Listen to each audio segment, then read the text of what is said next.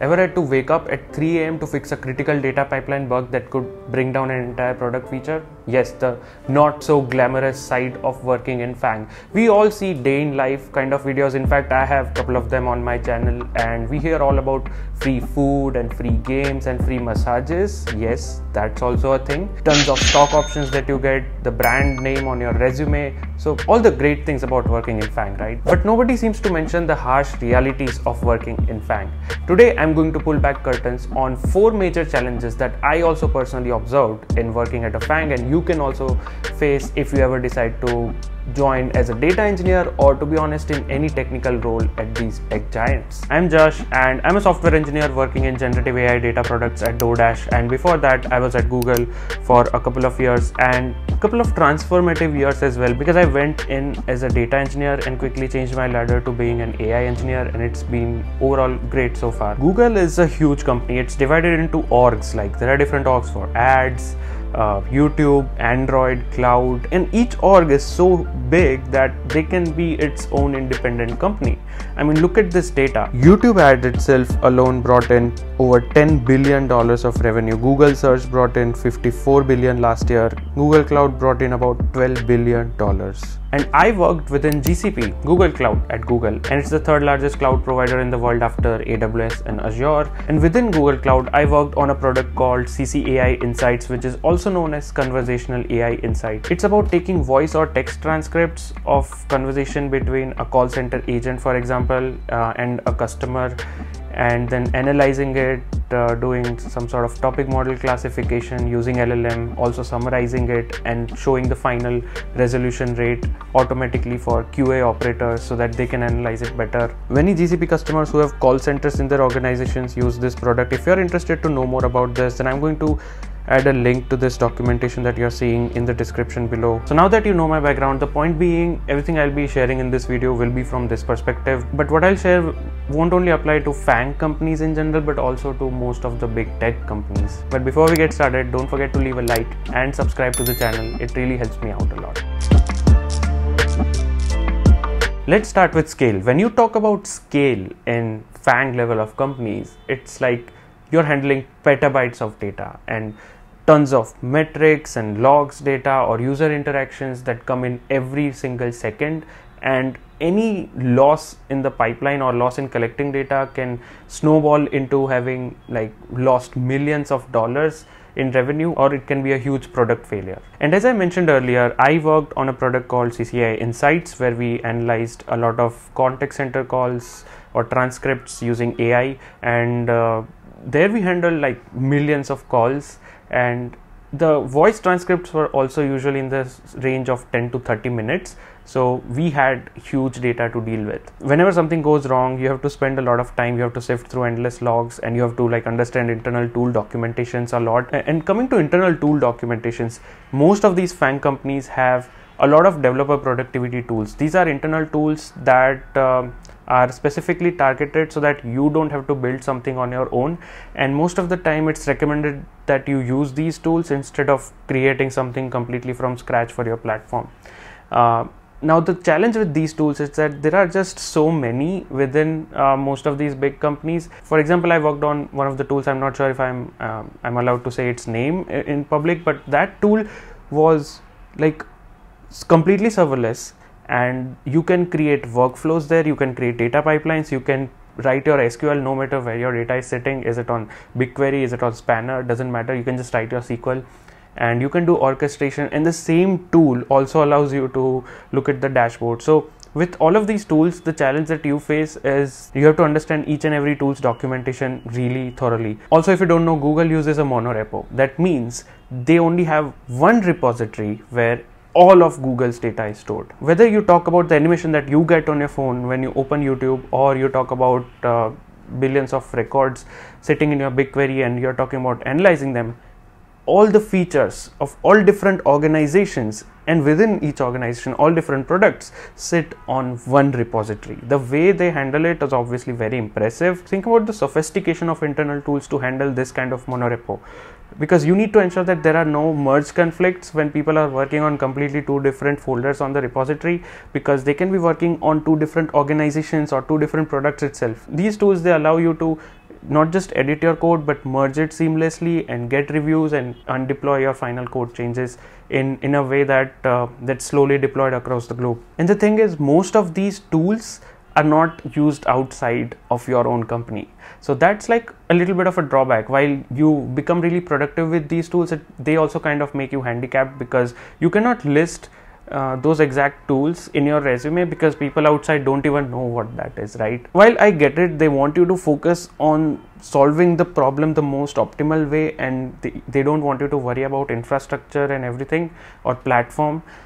But at the same time, wouldn't you be a better engineer if you learned everything from scratch, like starting with authentication and logging and scaling that you usually don't have to worry about when you are working in these big tech? Yes, you do have to worry about how will you handle scale in the code that you write. You need to ensure that there is no bottleneck in terms of time complexity or everything, but apart from that, when it comes to horizontal scaling, vertical scaling, things like that, these internal tools or platforms, they take care of that most of the time. And one challenge that I saw was that documentation of these tools were also not complete all the time. So I mean, I get it, like mostly the features, the pace by which they release features is usually great, so they don't have time to update documentation, and they usually have separate team of technical writers who are responsible only for creating developer facing documents. In fact, I remember I was working on this product, and there was a technical writer in our team. She was based out of US. I used to create at least 2 feature requests in her name about every week to update the documentation. So if you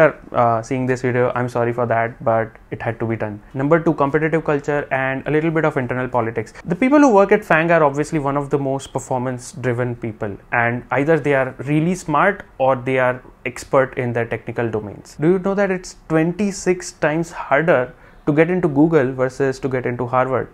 I'm not kidding. I mean, if you look at this data, the acceptance rate of Google is about 0.2% versus Harvard stands at about 5.2%. And millions of people apply to companies like Google every year.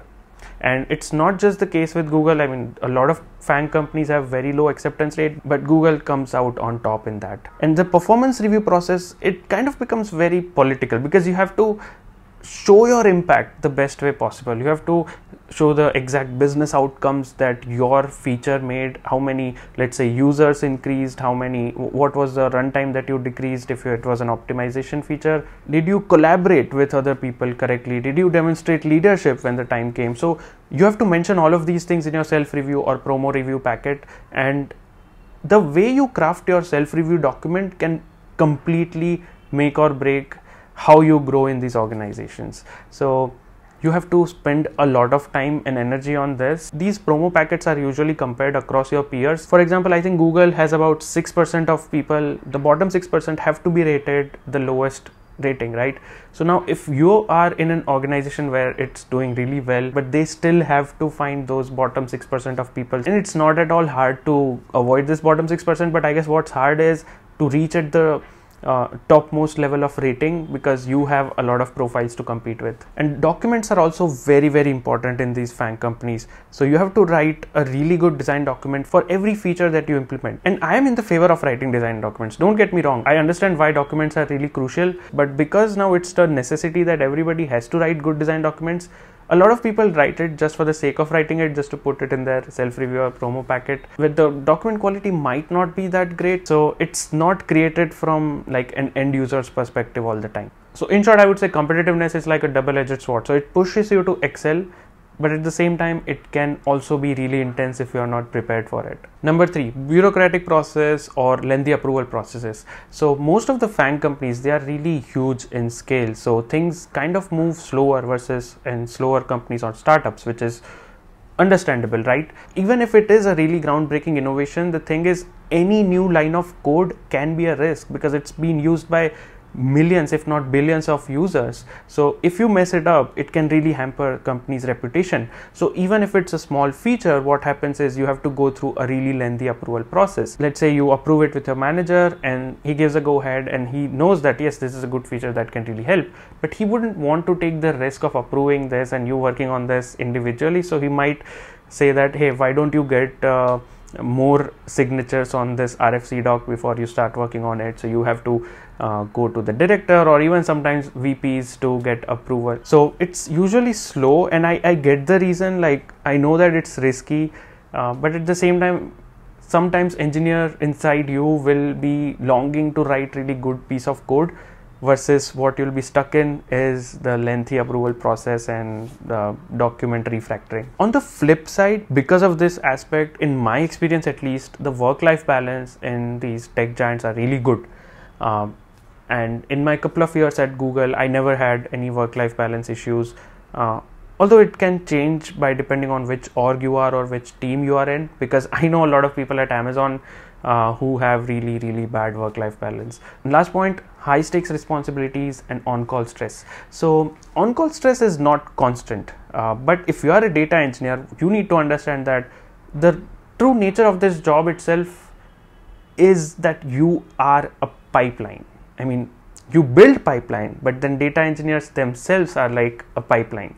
A lot of software engineers who are not data engineers, they are like producers of data, right? They have to just send data to an API that data engineers have made, and then data engineers will have to deal with the scale of data and how they process it and how they transform it, right? How they make it useful for the analytics team.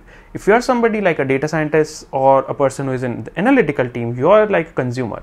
So you just have to wait for data to arrive after data engineers have done their process. Now, because as a data engineer, you're stuck in the middle. When something breaks in your pipeline, a lot of users and a lot of features might get hampered. And the dashboards or the ML models that is created by the data scientists or analysts are often used by the directors or VPs, essentially the leadership of the company or the product. So sometimes even if your availability drops from 99.8% to 99.4%, that's a big issue and you have to get on call to fix it. Now the good thing is that on call schedule is usually rotated, so if you are in a team that has decent enough size, then probably you'll have to be on call for 2 to 3 weeks within a quarter, which is not bad. But during those 2 to 3 weeks you will have to like work extra hard, because there can be any alert that can come up at around 3 a.m. 2 a.m. at night, and you might have to fix it as soon as possible. Now of course you have runbooks, you have escalation paths and everything, but at the end of the day the buck stops with you, right?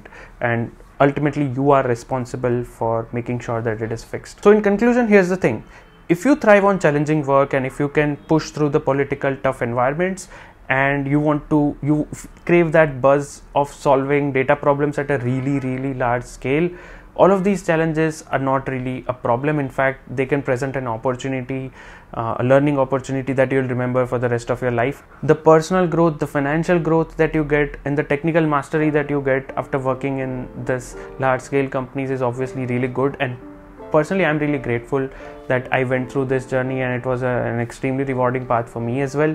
But I just wanted to kind of say that go into it with your eyes open. That's why I wanted to share these harsh realities with you, because they are not generally advertised on the LinkedIn jobs or any job portal or in these day in life kind of videos. So I just wanted you guys to be aware about it.